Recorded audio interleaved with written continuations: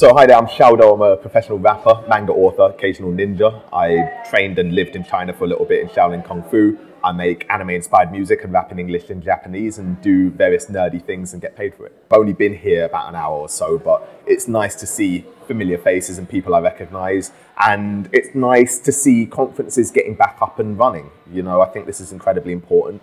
My only lament is always that there should be more music artists here rather than industry professionals, because it's this kind of knowledge, but more specifically these kind of networking opportunities that are so necessary for music artists, because they could turn into massive opportunities later on. So I think music artists need to get into the habit of attending music conferences, not just for the knowledge, but for the meetings and for the greetings.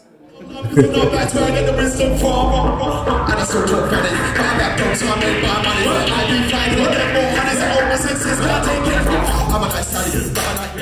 think my journey has been different because I've always staunchly been myself, and that has both worked for and against me. But you know, I've never really fitted into a particular scene or a particular way of doing things. All I've known is that I've wanted my own independence and control over my creative direction, so that pretty much meant a label wasn't completely right for me. But it also meant that I had to learn many things myself and how to do things, and had to make many mistakes and waste a lot of time doing things, you know. So now with that knowledge, I'm able to capitalize on it in a way that I think some artists couldn't do, because you know, there's perhaps an expectation from them to do a certain thing in a certain way.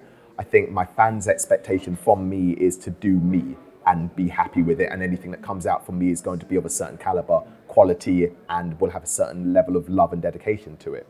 In terms of why I get picked for these panels, I was thinking that as I was sitting on the panel, I think probably familiarity. People know what to expect from me. They know that they will get eloquence and knowledge and an artist who knows what he is talking about.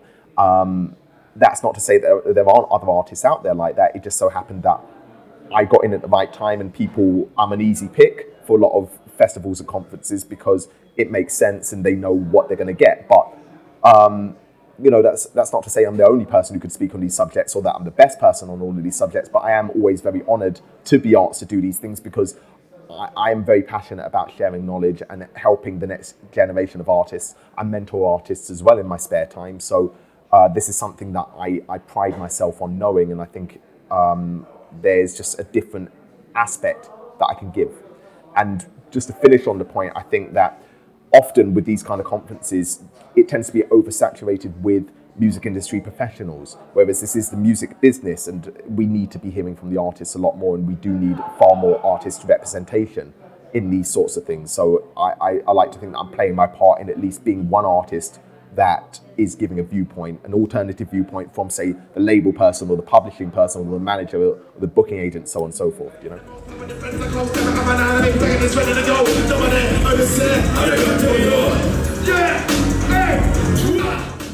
During my journey, I feel I had some unofficial mentors. Serasi, a fantastic artist, being one of them, who kind of took me under his wing and explained certain things to me and took me along to shows. But it wasn't the case of, okay, sit down, let's talk about this and let me explain this and X, Y, and Z to you. It was more, hey, come along to the show. And me being me, I would sit there and watch and ask questions and so on and so forth. But I'm aware that not every artist is like that. So I do sit down with artists and have sessions, like hour sessions with them, and we'll talk about whatever it is they feel they want to talk about. And I will help them with the benefit of my knowledge, being further on in my career. And I think I mentor because I know how difficult it is to get to a stage where you can make a living from your music without much support or guidance and having to kind of guesswork your way through it. I know firsthand how difficult that is, so I would like to help as many artists as possible by taking away some of that stress and some of that heartache, you know? So I think if there were anything that I would really love to not have to do and wish it wasn't as relevant, it's probably just social mediaing.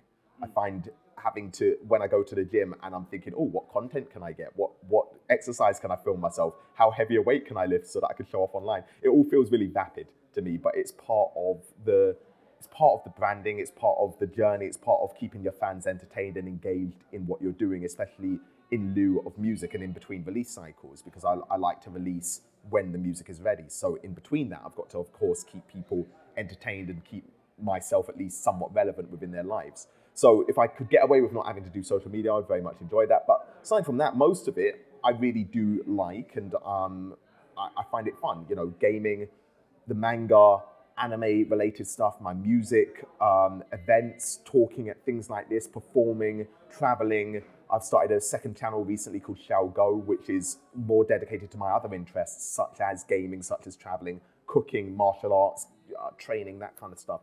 And I think all of that is an aspect of my personality, it's an aspect of my artistry, and I don't think you can separate those out. I think as an artist, it is absolutely worth being multifaceted and having more interests than just having great music, because it allows your fans to experience you in lots of different ways and to connect with you in lots of different ways, and maybe fall even deeper in love with your music because they share similar interests to you across multiple different things.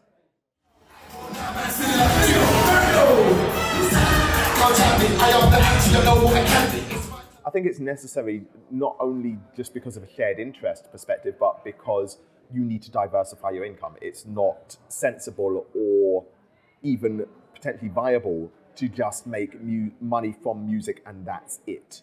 You know, I think you really need, especially if you're in the live field, it's even more tenuous at the moment.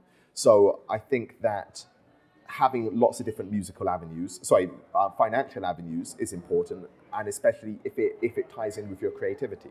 So as I said, for me, it's music, it's manga, it's gaming, it's live events, speaking events, as well as a whole host of other stuff. But, you know, I think as long as I find it personally interesting and I'm enjoying it, then it feels authentic to me. I don't really do stuff that I don't believe in.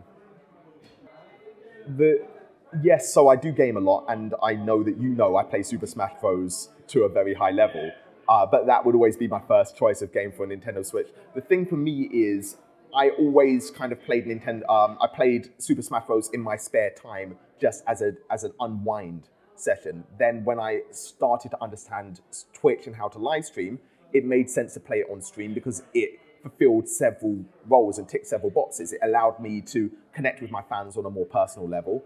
It made a little bit of extra money doing something that I would have done anyway. So getting paid to do something that I would have done anyway is, that's a life hack, And it lets me show the world that actually I am a better man at Smash Bros. And you don't want to play me. And now the general running theme is that Shao is dope at Smash. So that's also good. But in terms of other games, as we were discussing earlier, Zelda Majora's Mask, I think is a fantastic game. I'm on a replay of that at the moment. I'm doing a 100% run, and I'm very much enjoying it. I think it's an excellent game. I just played Metroid Dread, also a very, very good game as well. I mainly play Nintendo Switch just because I own that console, and if I bought a PS, what are we on now, 5? Or the new Xbox, I don't know if I'd have time to make music because I'd want to play games a lot. So I restrict myself to just Nintendo Switch because the games on there's like 4 good games and that's about it. So yeah, that at least allows me to keep on track of the things I'm meant to be doing. But yeah, the new Mario Pro Strikers or whatever they call it, they're trying to get away with calling it soccer. It's not soccer, it's football. If you kick it with your foot, it's football. American football is actually called handball or carry ball or carry egg. And I'm going to make that a thing. But yeah, so that game, I used to play that on Nintendo Wii, I think, and that was really good. So they're bringing that out on Switch, and that should be pretty decent. I think Mario Party is also very good, but I haven't played that one. Aside from that, Elden Ring, I think will probably get Game of the Year. I haven't played it, but I've watched a Let's Play of it. And generally, I think if you don't game, there's a lot of amazing YouTubers who play games for you, and you just sit there and watch. God of War, the new God of War, well, the newest God of War, fantastic game as well. Yes, so I watched Grand Pooh Bear quite a bit. I watched Joe Grind, Joey's Fun House. I watched me, of course, at ShaoDow Music. Who else? I watched a lot of Smash Bros, so like pro Smash players. So I just watched the Summit and what was the latest one? I can't remember what the latest tournament was, but shout out MK Leo, best player in the world, absolute legend. So yeah, I watch a lot of high-level Smash Bros play because then I just sit there and I'm like, oh, okay, what tech can I pick up and how can I take this to my Elite Smash and body people some more? So yeah.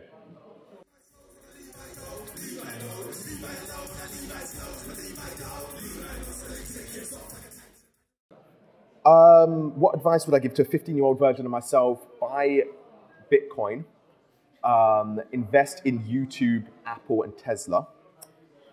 Any money you make, put 15% of it in a different account and do not touch it.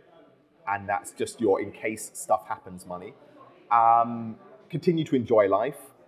Things will get better, and you will get to a good level, and you will be happy. So just keep pushing forward and be yourself, and enjoy the process of being yourself. Enjoy the journey, and don't worry so much about the destination.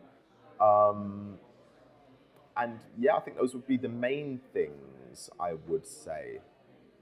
Yeah, and learn Japanese earlier. And thank you so much to Sound and Vision for having me. Thank you to The Floor for the interview, and thank you to PRS for having me on the panel. Now let me bring back a hook and catch the coin. You better tell that boy, catch the coin.